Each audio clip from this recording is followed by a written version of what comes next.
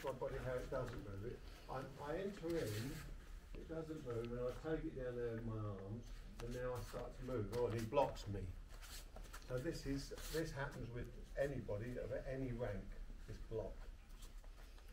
So what you've got to do is, from this side of the body to that side of the body, you've got to float. You've got to float. So here, watch this foot. So the foot's got to be ready for the next position before the next position gets there. And that's why if you don't move it and then step in, it'll block. You know, I haven't used one for years, but pinball games, the ball goes bing, bing. You've got to be that ball. So depending on the person's, how they feel to you, will depend whether this goes outwards, straight ahead, and it all depends on where their arm is in length. So don't reduce it in, but make it so it's strong. If it's strong, I can perhaps fight against it. So Saito Sensei used to show it like this. He used to make a ring, and he used to do Shihan like that. So for years you'd think, oh, that's because he's a ninth dan, isn't it? But what he's showing us is you can't take it anywhere. You have to go where that is. So by making the ring, we work out. So we're going to do this ring.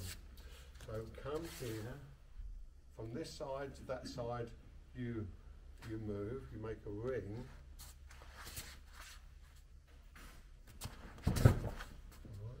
So I just want you to see that. What you won't be able to do is put the dots together. You won't be able to say, well, how do I do that the minute I grip?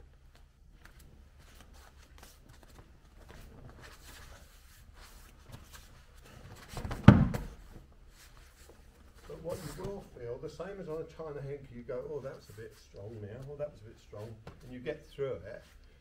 You'll get the same feeling on the Shihan. You'll go through what are called hot and cold spots. You go through difficult.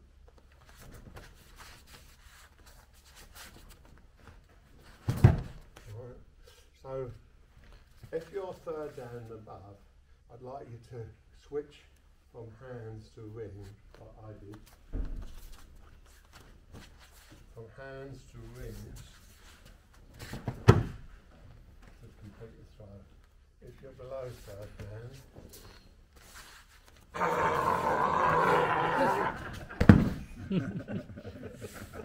that's the best way. Okay, come on. Can we not do that? Then we can.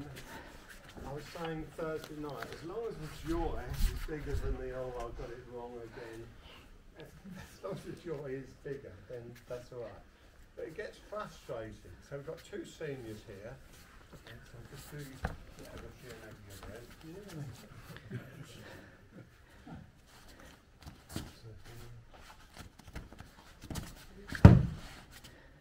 There's nothing wrong there. There's nothing wrong there.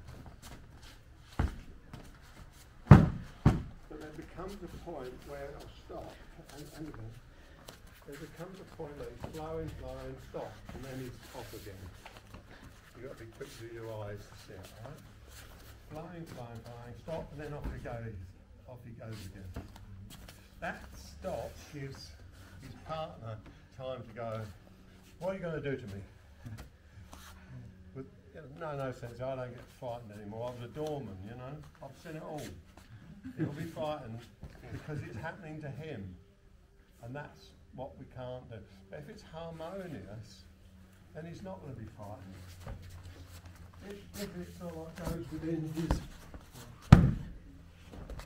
he's going to go, Sensei's going to practice with you all day. Right? And that's really how you want it. You can, I'll do it what I call with power. So he knew then that I'm a powerful guy. He knew that then. I can do it. Where's the stop? So So those with eyes. Did you say stop? No. Or, and then there was a little stop, wasn't there? And you see how difficult it's come? Weapons, weapons, and more weapons.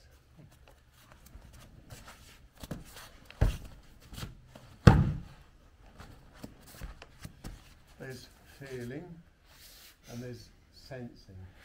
I'm on the sensory perceptions now. You'll be on the feeling perception. So you're on the feeling perception. So when you get here, you go, oh, he's a bit strong there. He's not quite digging. Oh dear. I've got to go in a minute. I'll give him a hard time as well. You know, and that's about the quality of our.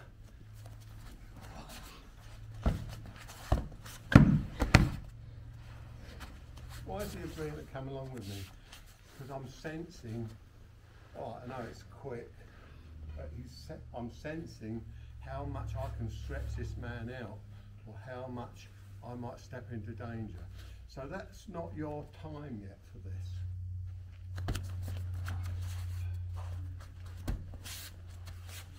That's not your time yet. So it's a martial art, but we're trying to make it so you take their mind. Sensei said you must use a temi to take their mind. I'm using a temi without showing a fist, because he's going, well, there's no point in me resisting, because there's nothing to resist. So slowly, here, now, I can't get him, because I've taken it too far. This is what Danny was talking about earlier. I've now taken it too far, so for me to get there, I could do what I've learnt in Murote Dori and soften my lower body. So that's the sort of thing I do. When you get a block, I just go to another room, another room in the body, and do it. Then we've got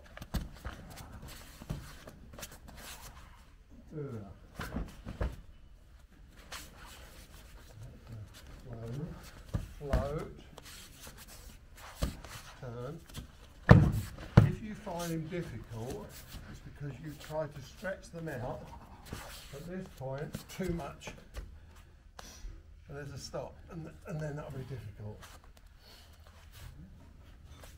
Drawing a sword is what I'm doing.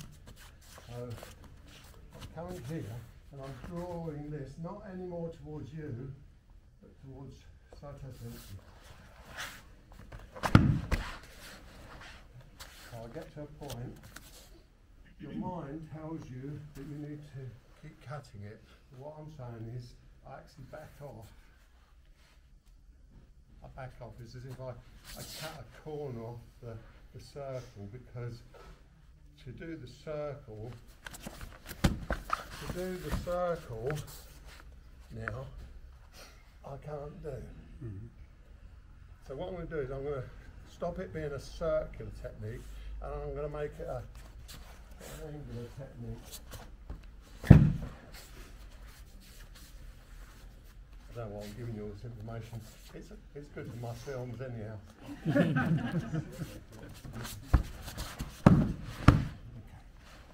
So we'll try the